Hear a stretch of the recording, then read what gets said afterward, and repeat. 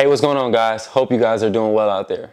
One of the biggest questions I've been getting is, what do you think about leasing versus financing a box truck? So if you stick to the end of this video, I'm gonna break down and crunch the numbers on leasing versus financing a box truck, and you'll be able to understand which works best for you and your business. But before we begin, I have to give a shout out to the best factoring company in the industry, RTS Financial. RTS Financial, they have same day funding at a 97% advance rate. So if you want to get paid the same day you finish that load, you're only going to get charged 3%. That's not much at all. You can get paid every single day when finishing your loads. And another great thing about RTS Financial, they have 2 different fuel cards. If you take a look, you can save up to 25 cents per gallon. Also, if you have multiple trucks, you can get up to $2,500 per truck per week. That's amazing. At more than 2,000 fuel stations, no annual fees. And then also the great thing about that, you can use this fuel card for tires, maintenance, and a bunch of different other things. As well as that, you can give each of your drivers a fuel card so they can pay for your fuel. You can keep all of your hard-earned cash that you have in your pocket, and at the end of the week, use those loads to pay for that fuel. It's just so amazing what RTS Financial is offering. Click that link down below and get signed up with them for your factory, as well as take a look at both of their fuel cards and see which one fits best for you and your business. So before investing into the box trucking industry, it's important to identify what are good box trucks to invest in. So one of my subscribers asked me a question on what are my top 3 recommendations that I have for your box trucks. Number 1 is going to be a Hino. A Hino is a great truck because it's the Toyota of the box trucking industry. You know Toyotas last a very long time as long as you do the routine maintenance on those trucks. Number 2 is going to be Ford. If you watch my video on how to start a box trucking business, then you know my partner and I started with an F650, which is a tremendous truck. Number 3 is going to be Freightliner.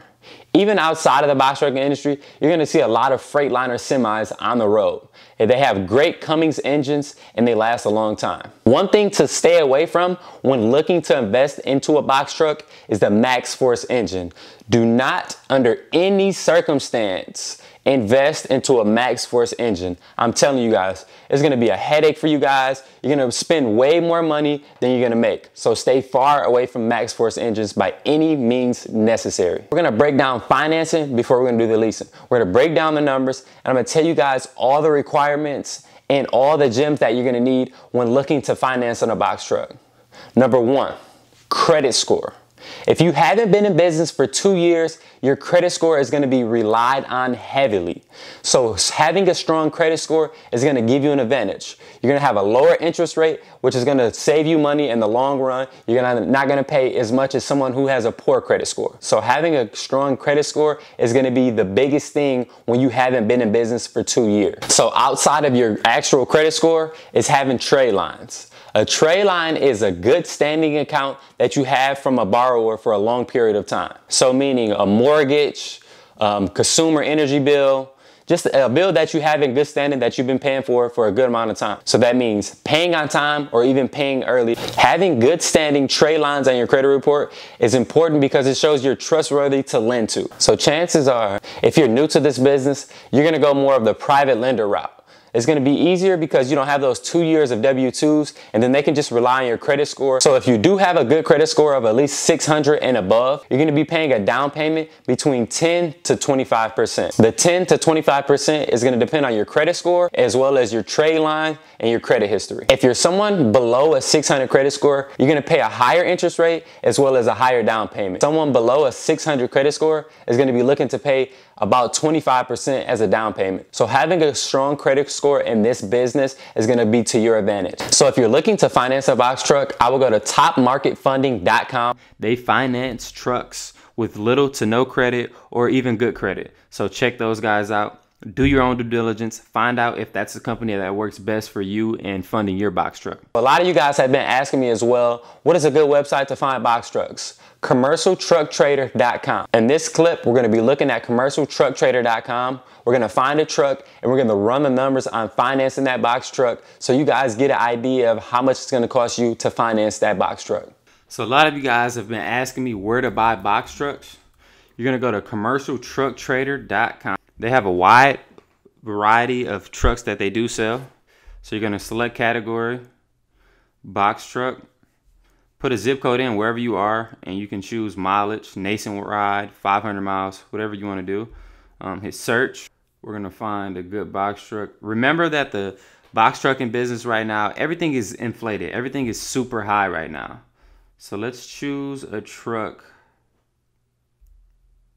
Like, see here, $70,000. I would never pay $70,000 personally for a box truck. That's just me. If you're in the market to pay that much for a box truck, that's entirely up to you. So let's do a Freightliner. It's $57,000.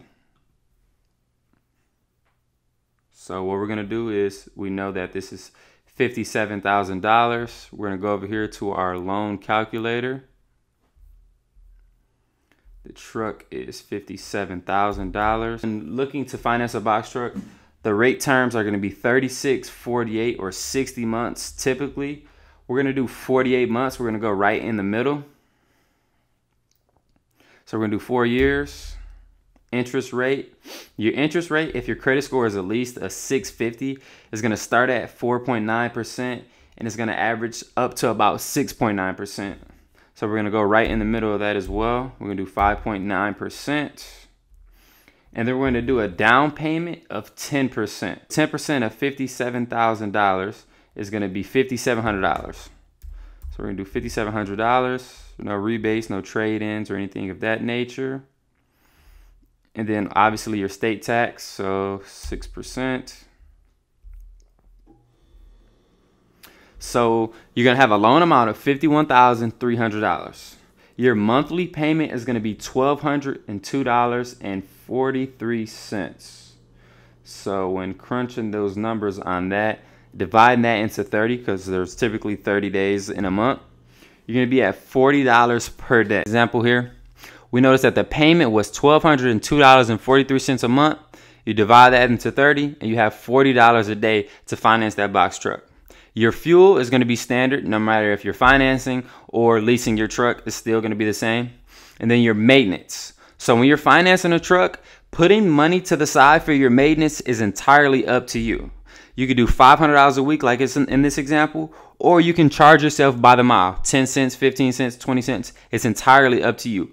But make sure you put money to the side for maintenance. These trucks are gonna break down. Like I continue to say, it's not a matter of if they break down, it's a matter of when they break down. And then insurance. The insurance is going to be standard whether you're financing or whether you're leasing. The insurance is still going to stay the same. So it's about that payment and then about the maintenance. Okay, now that we found out and we crunched the numbers on financing a box truck, now we're going to break down leasing or renting a box truck. When leasing or renting a box truck, there are 4 different rental places that you can go through. You have Penske, you have Ryder, you have Budget, as well as Enterprise. Enterprise, we're gonna break down the numbers on Enterprise because I have a friend of mine who went through Enterprise when they rented their box trucking business. So I'll break down the numbers on Enterprise and we'll see if this works for you and your business. Looking at this, leasing a truck through Enterprise, you're gonna be paying about $1,800 a month, $450 a week, and 15 cents per mile. You're gonna need a commercial account to do business with them, and then also put on your negotiating voice. Go in there and negotiate. You may be able to get the $1,800 a month knocked down, and the 15 cents per mile, you may be able to get that knocked down. So go in there and negotiate as low as possible. And then the fuel, no matter if you're financing or leasing a box truck, that's going to be standard. And then the maintenance, you see that's in green, that's $0. Anytime this truck goes down, they're going to either repair the truck or they're going to replace the truck with a new one for you. That is an added benefit for you. And then insurance. The insurance is still going to be standard. It's going to be the same. You're going to need insurance before you come to these companies looking to lease from them. So when renting or leasing a box truck through Enterprise, you can rent or lease from them on a bi-weekly basis or a monthly basis. My suggestion to you is if you don't have any connections in the box trucking business, you don't have any shippers, you don't have a good dispatcher, or you don't have any connections in this industry, then I would suggest you to go the leasing or rental route to see if this is the business for you. Because you're going to be looking on the load board, you don't have dedicated freight. So if you're financing a box truck, you're stuck into that box truck for 3 years, 4 years, whatever your loan term is, you're stuck and you're locked into that contract. So renting or leasing a box truck is gonna cost you a little more upfront, but then you're gonna be able to identify in that 2 weeks, that month, or that couple months, however long you're renting that box truck, you're gonna be able to identify if this is the business for you. So before you guys go, make sure you smash that like button. Tell everyone who's watching this video, smash that like button. Let's get this video to at least 1,000 likes. Let's get this video picked up in the YouTube algorithm to help someone else identify if they rather lease or finance a box truck. As always, thank you guys so much. If you haven't already, subscribe to the channel. Comment below any business, investing, or personal finance questions or suggestions you guys do have. And as always, tell a friend to tell a friend to tell a friend. Thank you guys so much.